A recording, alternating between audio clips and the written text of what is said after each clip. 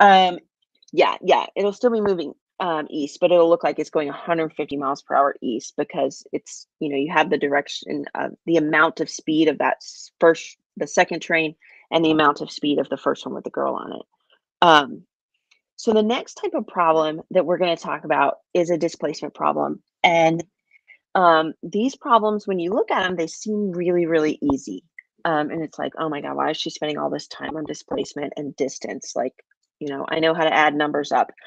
But um, every time we do problems like this, they students always get them wrong. And the reason is because a lot of times what they'll do is, you see here we've got the trips kind of like, I'll kind of explain it in a second, but what students typically will do is they'll kind of do this for their different steps, and so they'll get the displacement wrong, or they'll confuse displacement and direction. So basically, in this situation, this blue part is supposed to be a building, and the elevator is having several trips, and so each floor is 10 meters apart. So each one of these like spaces is 10 meters. Okay. So in trip one, the elevator is going from the third floor to the seventh floor. So like this would be 10 meters, 20 meters, 30 meters, 40 meters. Do you see that? Because it went like four spaces. Does that make sense to you guys?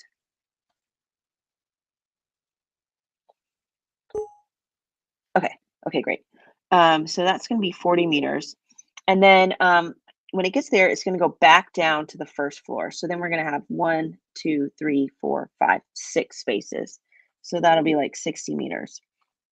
And then from the first floor, it's going to go way up to the 12th floor. So I'm going to count spaces again. And for my third trip, it's going to be 1, 2, 3, 4, 5, 6, 7, 8, 9, 10, 11. And then we're going to go up to the 17th floor from there. So it's going to be 1, 2, 3, 4, 5. And so 11 would be 110, sorry, 50 meters. And then we're going to go back down to the second floor. Okay, so I think this will be 16, but I'm going to count it because I don't want to make a mistake. 1, 2, 3, 4, 5, 6, 7, 8, 9, 10, 11, 12, 13, 14, 15. See, it's 15. I was wrong. This is why I don't do math in my head. And another thing while we're on this number line is, I know it seems so easy to just like, kind of try and do this math in your head, especially with these displacement things, because you don't want to bother drawing your number line, and you got, your test is timed and all that sort of stuff. But I have never ever gotten one of these problems right if I try and do it in my head and not draw the number line. So that could just be me being, a terrible math person. But I've taught physics for 6 or 7 years, and I've literally never gotten one of these problems right doing it in my head. So you might be better at math than me, and a lot of you probably are, but I definitely have more experience doing these, and I can tell you that just draw the number line. I know it's annoying, but it will really help you get the right answer. So this one is asking us the distance. Okay, so the distance is the total amount the elevator moved from the start of trip one to the end of trip four. Okay, so trip one was 40 meters, and trip two was 60 meters, and trip three was 110 meters, and trip four was 50. That's a really weird five. So then you're going to get 260 meters, and that's your total distance. Okay, that's the total amount that you moved. Okay, so if they ask for distance, they want the total amount that you've moved from whatever trip or whatever, there's the first one to the last one.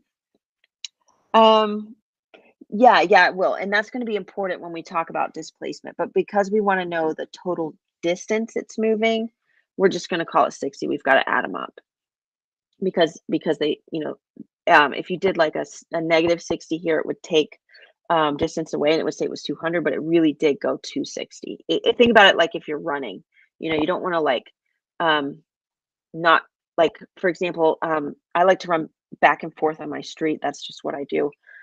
because I don't have a lot of great places to run. And so I would hate for like my my run, if I ran to the end of my street and then I came back to my house, I would hate like, I would still count the distance I ran back to my house, even though I was going back technically backwards, if that makes sense. Even though I don't run backwards. But that's going to be important when we talk about displacement. So, like this next one is a displacement question. And so, for example, let's say my street is like half a mile. If I run to the end of my street and run back, that would be a mile, would be the total distance I ran. And that would be, what my fitness tracker or whatever says. But if I wanted to know my displacement, which is, I'm so glad fitness trackers do not do displacement because it would really defeat my motivation. But if I ran from my house to the end of the street and then back to my house, my displacement would be 0. Um, because it's displacement is how far you are from where you started.